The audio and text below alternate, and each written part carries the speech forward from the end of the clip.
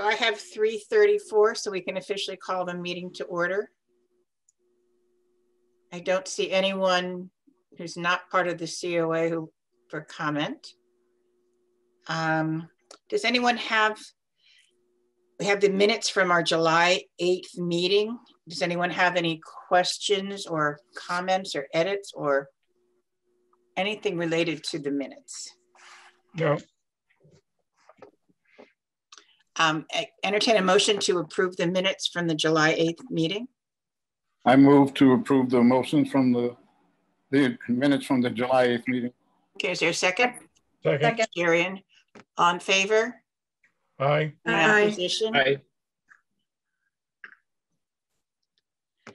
Does anyone are there any announcements from any of the COA members? Jean. I just wanted to announce, I think that I can say this, Marie, that there will be, the Arts Night Out is happening in September, and and the Senior Center will be participating with a in-person art show. So, yeah. Do you have the dates by any chance? It's the 10th. 10th, okay. Better work on getting a bartender, I guess. Well, we already, really? I told her she couldn't have, so I told her she couldn't have any alcohol because we'd have to hire a bartender. So, and I talked to Kevin, in talking to Kevin, I realized like we really can't have food unless we do like all separate little things, so we just decided not to do food. So Kevin was going to do water. Fine, because I may have missed the the licensing commission request deadline. So we'll do it another time. Yeah, sounds good. That's great. Anyone else? Any other announcements? Comments, etc. Marie, we'll turn it to you for the director's report. Hey, well, as you know, things have changed a little bit since a week with the variant. So we're sort of scrambling to reassess some of the things we've planned. The Board of Health is not mandating, but recommending that at the Senior Center that we do a little bit more around social distancing and smaller groups. So we're trying to determine exactly how that will affect some of the things that we have planned, like cards and lunch and, larger gatherings. So like Arts Night Out, for instance, I think we'll just have to, there's an indoor mask mandate. So that will be, everyone will be aware of that. But I think we'll just be encouraging people to to follow social distancing guidelines. And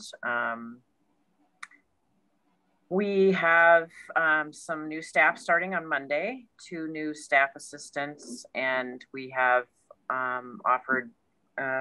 we have also started the process of hiring a principal clerk. So we're just short 1 staff assistant, and hopefully we'll get more applicants, because it's been really, hiring has been just really difficult, I think, across the board for city departments and in general because of the pandemic. But we're anticipating things will pick up and, closer to September. So let's see. Just want to make sure I'm missing anything. We've been, doing the renewal appointments all day, pretty much every day. And people are generally, even if they start out sort of being annoyed that they have to go through this process, they actually come around to that we're really doing a thorough job in making sure that everyone understands what we need to do here to keep people safe. And and then, you know, really letting people know of all the things that have changed that will be improving customer service. And, you know, it's been really nice actually to be updating people and having just, you know, a short little personal connection with people. And a lot of questions. People have a lot of questions about and don't always understand when we tell them that because we are a city department, we aren't going to be checking vaccination status. We're not like private businesses. We can't just, you know, each business can make up their own guidelines, and they can say, you know, don't come in my store if you're not vaccinated, but we keep that. And so, you know, some people, we've even had groups say we only want vaccinated people in our group. And we are having to tell them, you know, that that's actually not allowed. And that everyone needs to understand that coming to the senior center is a personal risk, and that they need to take personal responsibility for not bringing the virus here. If they go to a barbecue and find out their friend has the sniffles, they should wait until they know for sure, you know, and not come to the senior center until they are sure they haven't been exposed. And then also wear a mask and do what makes them comfortable when they're here, but also just signing in so that we can let people know if they've had an exposure, because if someone doesn't sign in, we don't know what room they were in. So, you know, things are moving along, and we've, you know, we're using this time with, you know, our small team to really get a lot of systems in place that will make things simpler, and some volunteers are coming forward, and, you know, so we're getting there. So I'm just gonna check to make sure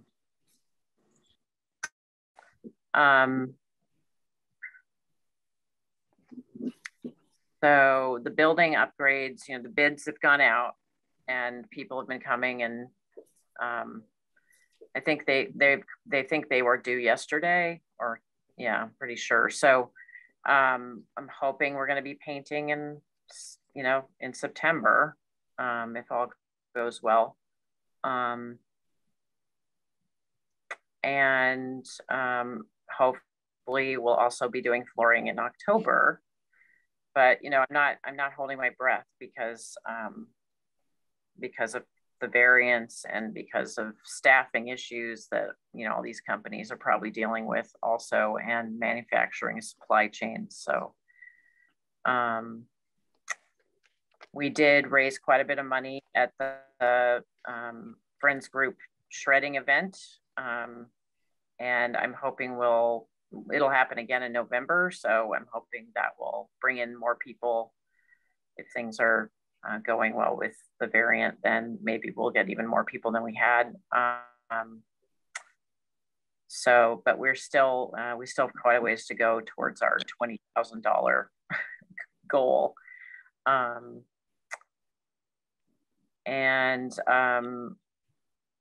I also, you know, we've been letting people know that we're going to be have no programming going on for the week of September 21st through 24th, or those 4 days anyway, for early voting to be happening. And if you read all the details on my report, we've decided to add a curbside lunch because that will ease some people's anxiety. They won't have to be in the dining room. They can still get lunch, but hopefully we'll be able to serve lunch. And part of the packet we're giving out explains that there's an increase in pricing. I think all of this was in my article actually, but also, so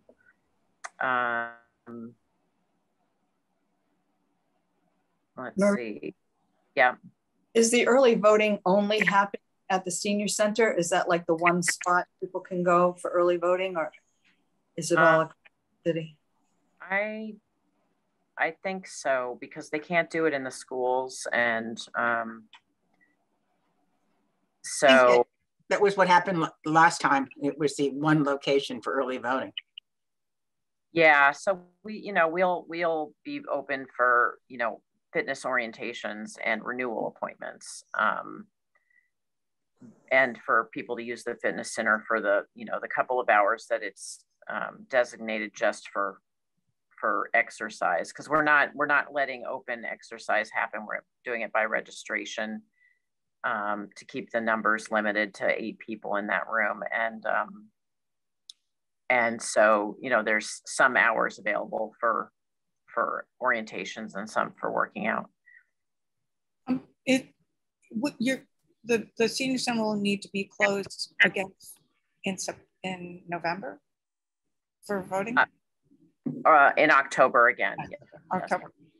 And so is there any, I mean, it just a thought, but if we have to have work done, it'd be great if it could overlap so that it minimizes the amount of closure, I don't know if they can do work when early voting is going on.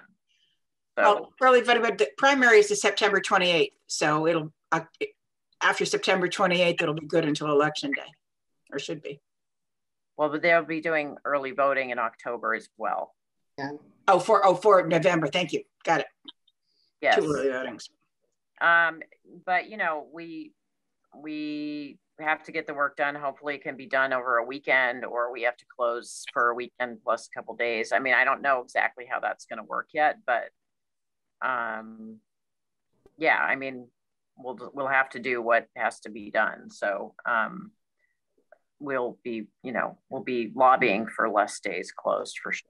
And we will, we may be able to have the fitness center open and the rooms on this wing, and just have the lobby be closed. So we'll do what we can. So I think that's pretty much it on my report.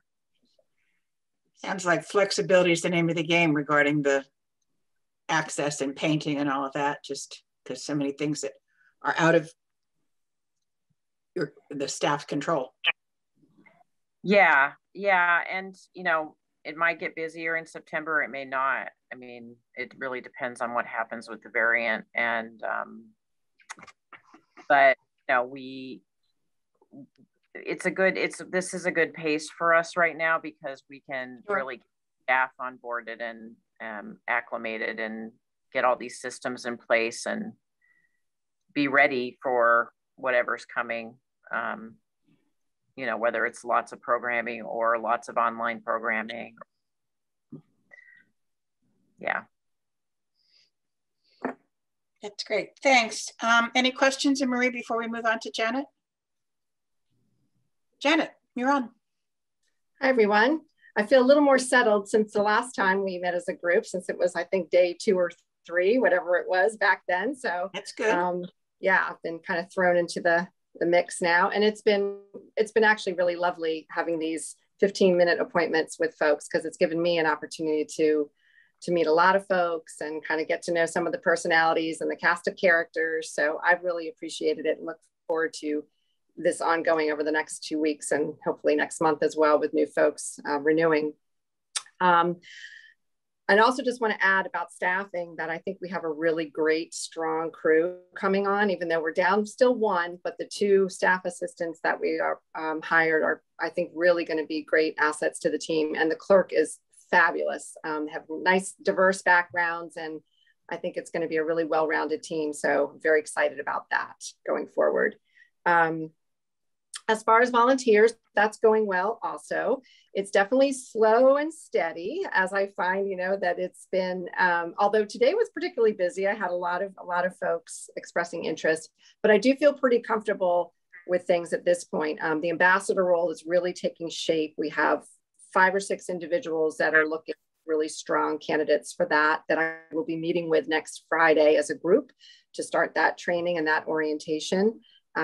Really being careful in my, I don't want to say my selection, but careful around describing that role and the expectations of that role when meeting with people, and really looking for just the right fit for that role. And I think we've found some really strong folks so far. So that's great.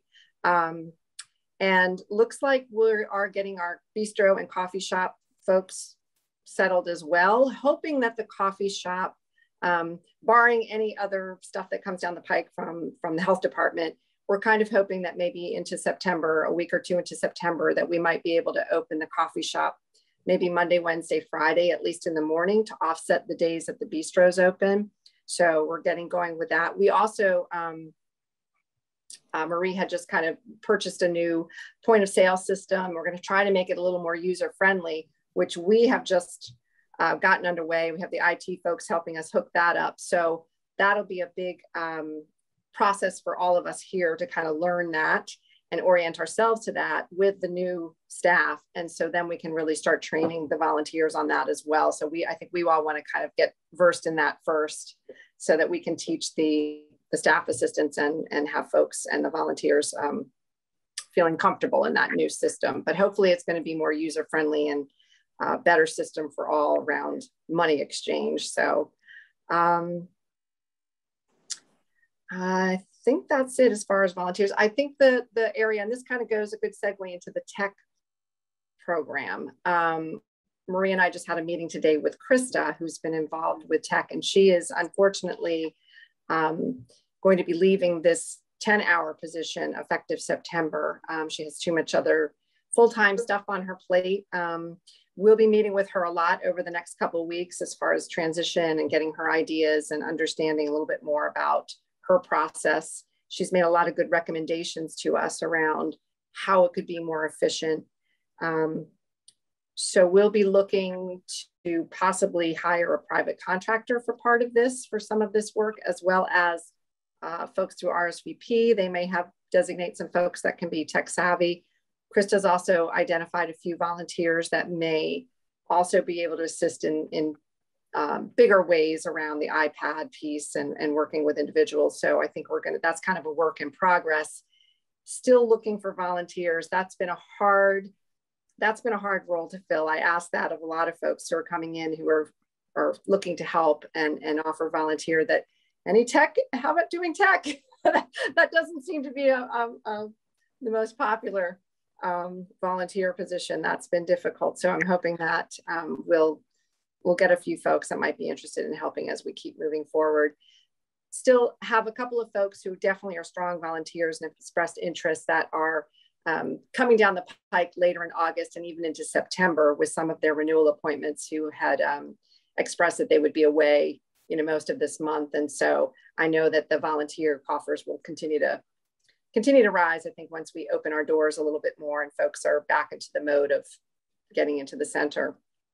But I'm happy with how folks have been responding so far, and even have a few new people that haven't even done volunteering before that are really wanting to step up and be involved. So that's been nice. That's great. So, yeah. Any questions? Anything else that I? That's great. Questions, comments for Janet? So is there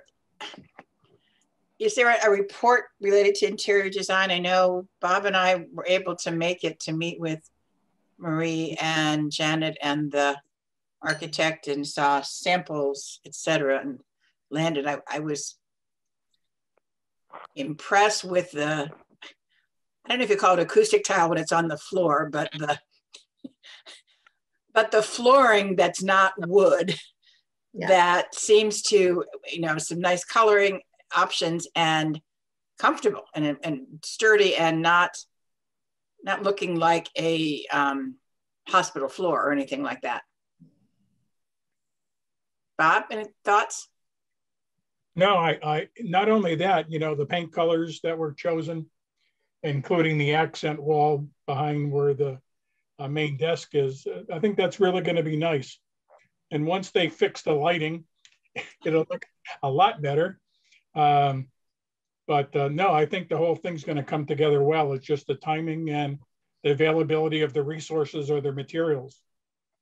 And I already like how the front desk, when it's cut down, is going to look. Once they put a top on it, it'll be great. That's good. Yeah, I think that what Bob said about lighter walls, better lighting is just going to make the whole big lobby area so much lighter and brighter. So yeah. And then as we just discussed, having new paint color and new flooring is going to make the existing furniture look even more so like it needs to be replaced. Yeah, we're going to really play that up at the early voting. I think play it up at early voting. I think, sir, I'm back to what G comment about Arts Night Out. No reason why there can't be a donation box at Arts Night Out. Yeah, I have asked the Friends group to have a table at early voting, and we're going to do a bake sale. So. Oh, really? Yeah. Great. Yeah. So hopefully, you know, people will donate when they see our sad furniture. You can put a spotlight on the saddest looking piece and with a replace me sign. Big arrow, 14-year-old furniture. Yeah. Thanks. Any other comments about interior stuff, Janet, Marie, anyone? With all the competing priorities for use of the space, it'll be a miracle to get it painted and floored. I know. Yeah, it's being used right now as a cooling center. So I was gonna ask, are there people who are coming to use it as a cooling center? Not many. There's just been a couple, really. Yeah. They're in the great room. So well, it certainly is a day that needs to be cooled off. Yeah. Any new business from staff or COA members?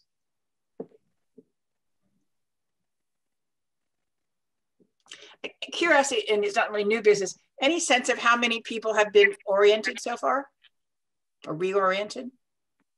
Well, we ordered 200 packets, and you know, we've seen couples, so we've only given couples same household one packet. So we need to order more next week. So that's great. Yeah. So, you know, we've been doing a lot every day. Yeah. Sounds like it. Yeah. Yeah. By the end of this week, we probably, you know, including couples, at least probably 200 people so far through the end of this week. And we're booked solid through the end of August. Right. And that's less than a month because you didn't start until the 2nd, right? Right. Yeah, yeah, we did, and we're going to keep going in to September as well. We anticipate maybe offering not quite as many slots in September, depending on the need. We'll see. Even if it exceeds, we'll add more slots. But it's been pretty steady. Have you got a lot of applications for the fitness room? That is, yeah, a lot of folks are filling it out. We're still waiting on a lot of folks to get their doctor's paperwork. So we kind of have a pretty thick file of folks who filled out that initial part, and we're just waiting on the doctor's piece to give them. But that we had our first set of orientations yesterday with a member from the Y, and that went really well. I got some good feedback from that, and that seemed to go pretty smoothly. So. Yeah. I mean, it's all going to be an ongoing thing because some members won't be coming back, but we're going to won't be coming back, right away. And I just want to remind board members that you all need to do it also. I was just going to say, as we were talking about this, it seemed to me that those of us around the screen who haven't done it need to sign up. I did mine yesterday. Yes, you did, Bob. Yeah. Bob, you're leading the way.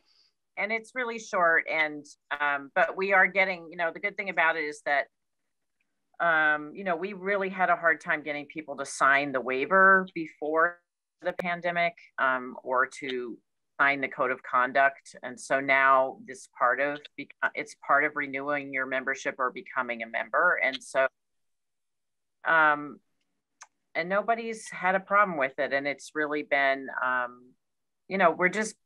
I think it's all part of having better customer service and really helping members understand what we have to offer and how we can help. And how to get their questions answered, and how we've put in new systems that will make it easier for them to, just come here and have fun and pay, do their payments online at home and and not have to stand in lines, and also just to be very aware that of all the things that we need them to be cooperative and on board with, about that we're trying to do to make them safe. So, it's like a team effort kind of, we're in this together.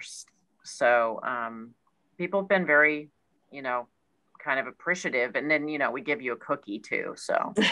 Oh, there you go. That's it. People come for the cookie. It sounds like you're the, was it the hotel chain that gives you cookies when you check in? Well, people are really glad. Yeah. Milton. Val, did you have a comment? No, I just said the hotel chain that gives you a cookie, I think is Hilton. Ah. Right, the important thing. Yeah, let's get the important things down. But yeah, those warm chocolate chip cookies. Are there any topics that folks would like to see on the agenda for our September meeting? I mean, in addition to the obvious updates about what's going on, where we are with interiors, etc.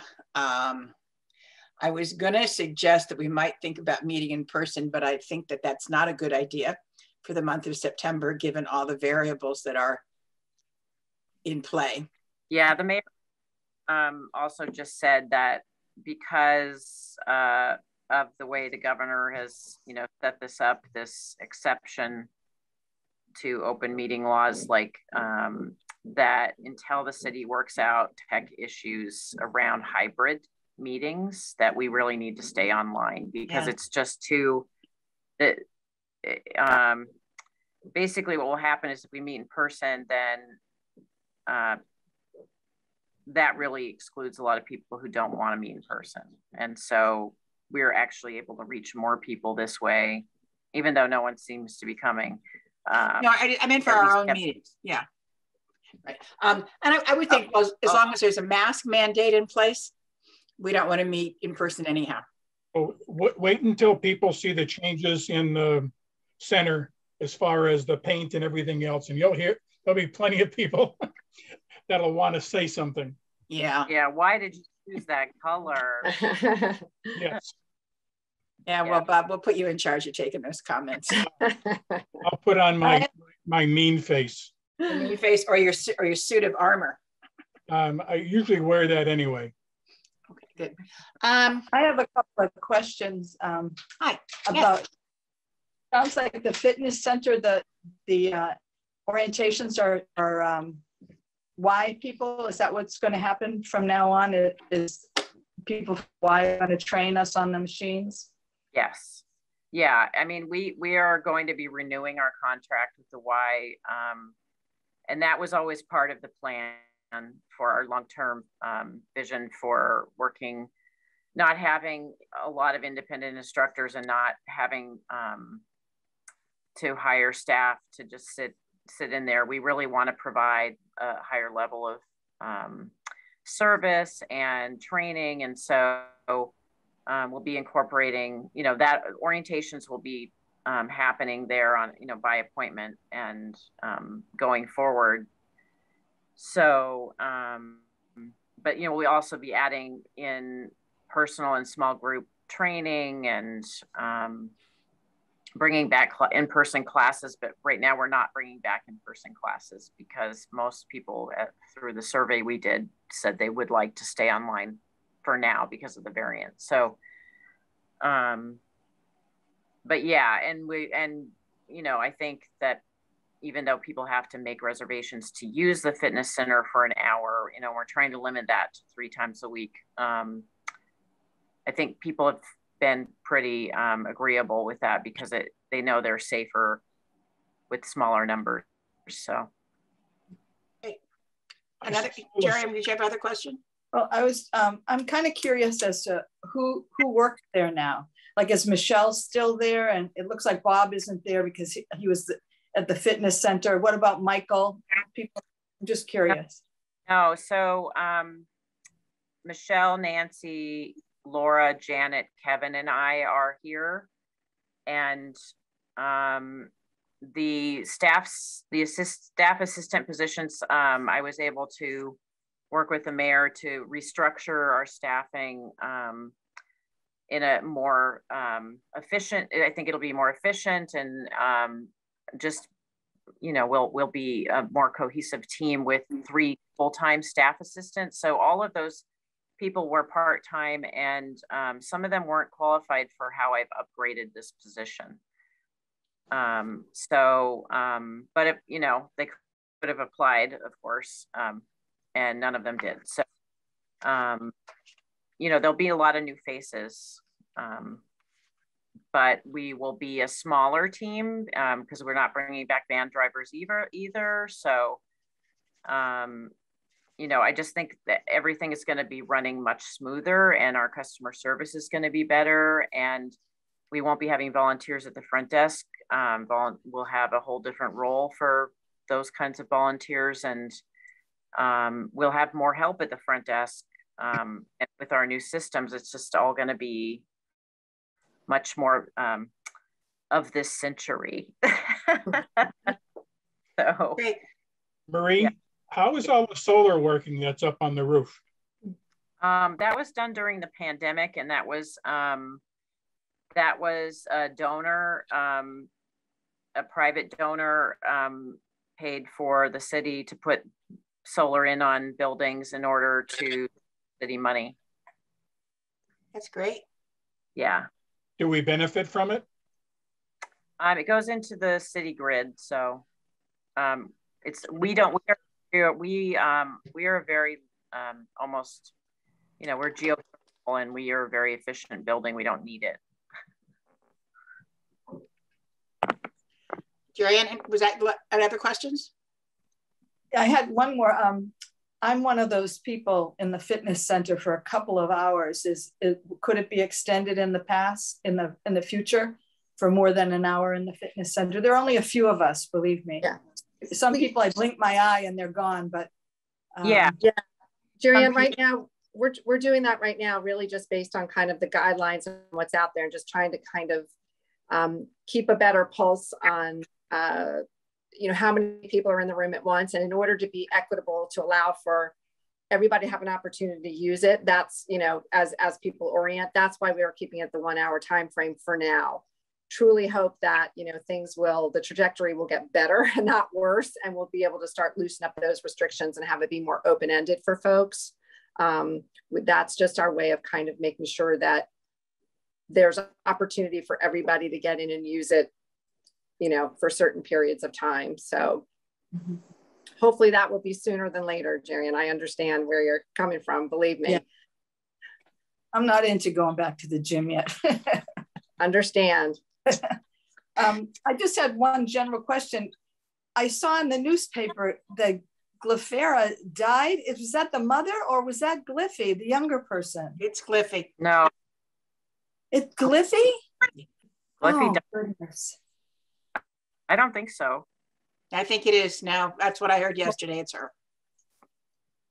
Oh, really? Yes. Yeah. Oh, that's awesome. Yeah. All I think there was supposed to be her mother. No, I believe it's her. Is her mother still alive? I don't her mother know. is still alive? I don't know that, but her mother was really up there. Yeah, what I understand is what we saw is our Gliffy. And I think the announcer said there's supposed to be a fuller obituary. I just heard that yesterday, that it was our Gliffy. Yeah, it didn't have hardly anything in it. Yeah. So I think it was one of those, but you know, the length of time she was involved with the COA and the senior center before I left in '94. That's how long she's been involved and supportive. So it is a huge loss. Yep. Yeah. Yeah. Wonderful person. It is. Any other business to discuss before we adjourn? A motion to adjourn? So moved. Second, Michael, thanks. I believe the phrase is see you in September. Stay well, everyone. Thank Bye, you. bye, everybody. Remind all of us except for Bob to make our appointments, renewal appointments. After Bye. the Green River Festival. I have to wait until my music festivals are over. I'm very busy, so. Oh, enjoy it. Enjoy it. Yeah. Hope you have good weather. Yeah. Yeah. Take care. Bye, everybody. Bye-bye. God bless you all.